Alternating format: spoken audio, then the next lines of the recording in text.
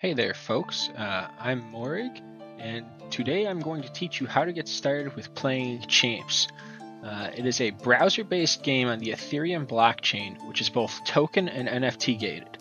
What that means is that you can play on any web browser such as Chrome or on your cell phone, and that you will need an Ethereum wallet to play.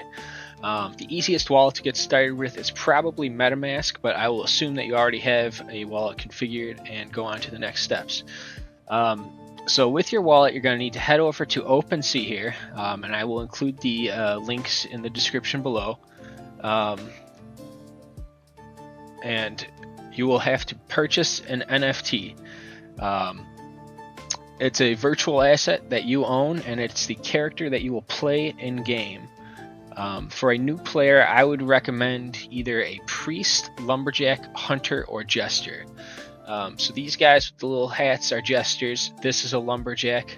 The ones with the bows are hunters, and then a priest is this guy with the staff. I think warriors and alchemists are probably better for experienced players. And then once you have purchased your characters, you're going to need to head over to the game site, which is play.champz.world, and you are going to need to lock your characters in order to play as them. This will cost a blockchain interaction, so an ETH transaction, but you can lock and unlock multiples at once. So you can only sell them on OpenSea if they are unlocked, and if you want to play them, you have to lock them in game. So all of mine are locked, but if they weren't, this unlocked tab would have them, and I could select them, lock, and you would get prompted for a transaction. If you only want to play one or two characters, there is no token requirements to play.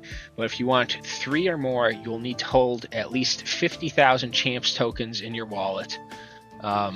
So once you got them locked, keep watching this series, and I will teach you about the various gameplay mechanics and how you get started within Champz.